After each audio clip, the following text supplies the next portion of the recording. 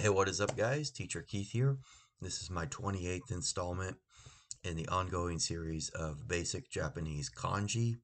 This is coming to you from Tuttle Japanese Kanji flashcards, and we continue to look at this.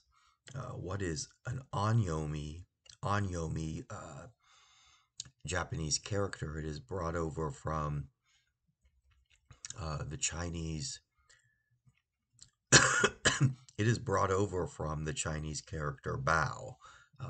Now that the Chinese character will have an extra line on top of it, but anyway, this one is Japanese. The Japanese word tama, and it does mean jewel. That is what it means in both languages. So here we have tamago is egg. Tamago, give it a try. One more time, tamago. And we also have um,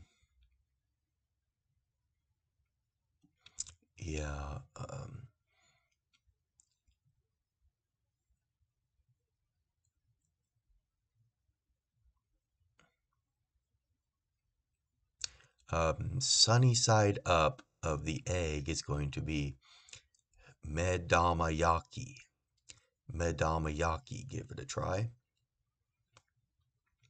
One more time, medamayaki.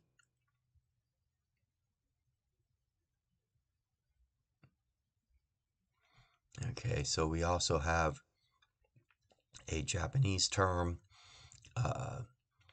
It says here, marry up, palanquin set with jewelry. So it sounds like you would give that to your wife or partner when you're ready to marry up. And that one is called tama no koshi. Tama no koshi, give it a try.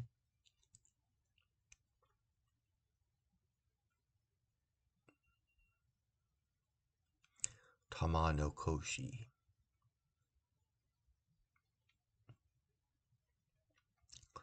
Okay. And we also have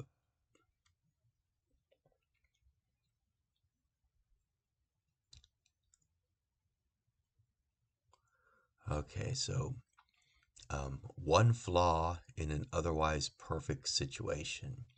That is going to be tama nikizu. Okay, so give me a like, smash me a subscribe, and sayonara.